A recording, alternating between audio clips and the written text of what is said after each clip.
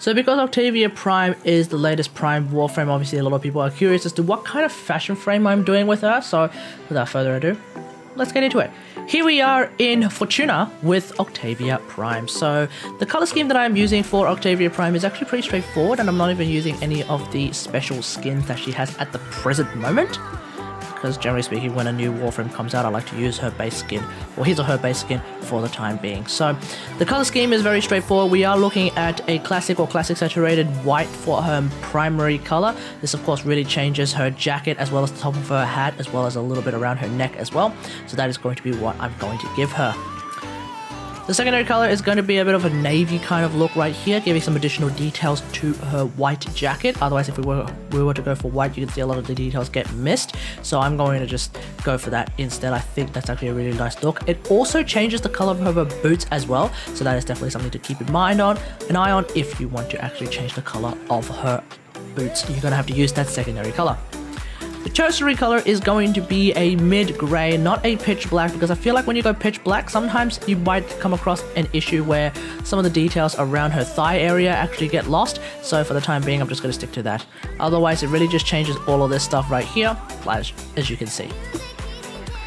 The accents are going to always be gold, because the gold basically dictates what kind of shiny bits she has. I like gold, so there we go. It's going to be gold always.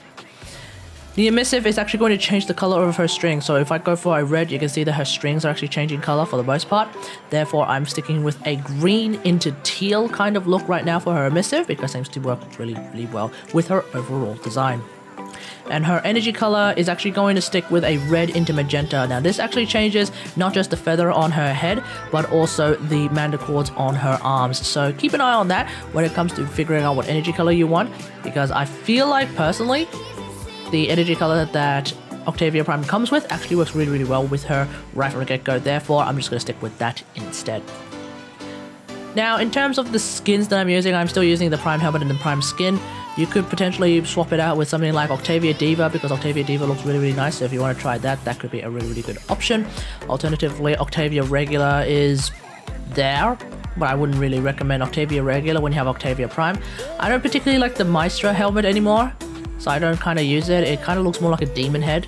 But if you like that look, you can potentially try that. But either way, I'm just going to stick with Octavia Prime helmet for now, because it seems to work a lot better with a lot of the aesthetics that come with the Prime skin.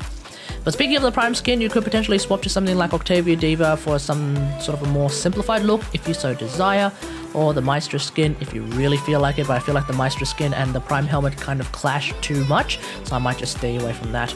And then the same idea with the Octavia Regular helmet, I might actually stay away from the Octavia Regular skin, because why use that when I could use this? I think that works a lot better, obviously because the Prime skin and the Prime helmet are designed to fit with each other. Now, the animation set that I choose to use is the Octavia Noble animation set, but if you like to use the Agile animation set, that's entirely up to you as well. But personally, I don't particularly like Agile animation sets all that much. There's only maybe like a handful that I like for example Wisp, but either way, I'm just going to stick with Octavia Noble animation set. Now, in terms of the attachments, this is actually the one WarFrame where I basically have no attachments outside of the wings. I kind of feel like the chests are really cumbersome.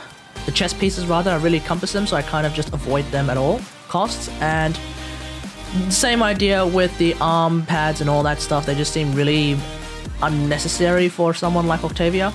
And ditto with the leg pieces. If anything, the leg pieces are even worse, because they kind of either look like they're floating in midair, or they're kind of in the way of some of the bits and pieces that Octavia Prime has on her legs. So at that point, I kind of just avoided all of the attachments altogether.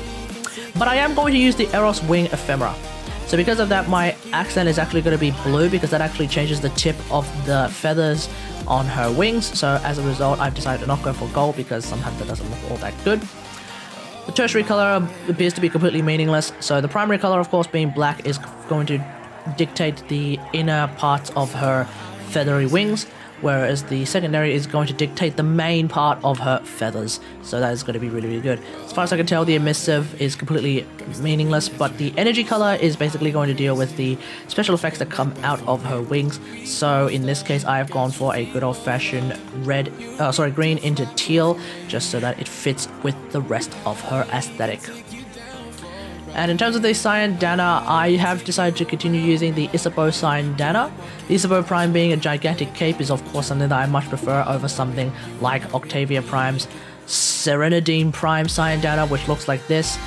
I prefer flowing capes as opposed to dangly bits, so that's just me. If you prefer dangly bits over flowing capes, then the Serenadine Prime Syandana is absolutely perfect for Octavia Prime, obviously because it has the same sort of manticore looking effect that Octavia has with her arms. So that is definitely something worth considering if you so desire. But for me personally, I think Isabeau Prime being a gigantic flowing cape is the way for me.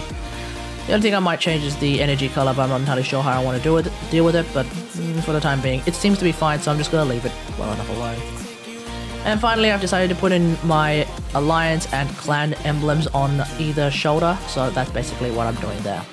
So that's pretty much it. Really straightforward fashion frame for Octavia Prime. What do you think about this fashion frame, and what would you do for your fashion frame? Let me know in the comments.